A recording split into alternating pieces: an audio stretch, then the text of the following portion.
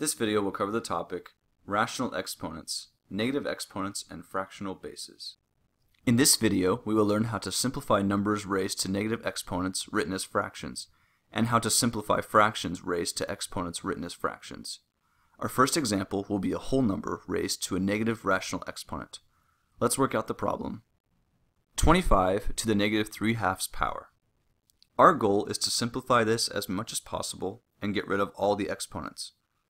When we see a negative exponent, what is the first thing we want to do? I think we should use the negative exponent rule to rewrite this as 1 over 25 to the 3/2 power. Now, I have to simplify the denominator. How exactly should I do that? We have to figure out 25 to the 3/2 power. In a rational exponent, the numerator is a power and the denominator is a root. So in our case, the denominator of 2 means a square root and the numerator of 3 means the third power. We can go either way with this. We can take 25 to the third power and then take the square root of that. Or we can take the square root of 25 first and then raise that to the third power.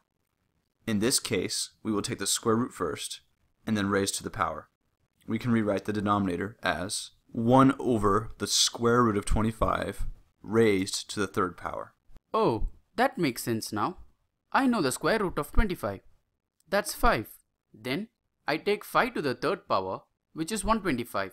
So the final answer is 1 over 125. Very good. Now we will look at an example with a fractional base raised to a rational exponent. Let's take a look at 1 over 81 raised to the 3/4 power.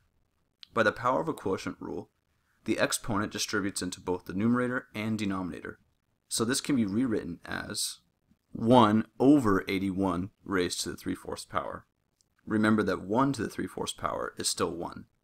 Let's do the same thing we did in the first problem and focus on the denominator, 81 to the 3/4 power. Again, we could raise 81 to the third power and then take the fourth root of that. Or we could start with the fourth root. Let's start with the fourth root. We now write 1 over the fourth root of 81 raised to the third power. Do you know how to find the fourth root of 81 and then raise that to the third power? Yes, the fourth root of 81 is 3. So now the fraction is 1 over 3 to the third power. 3 to the third power is 27. So the final answer is 1 over 27. Am I right? Yes, you are. Great job. So, to solve these problems, if I see a negative exponent, I always want to start by applying the negative exponent rule, and then when I have an exponent written as a fraction, then the denominator is a root and the numerator is a power. Great explanation.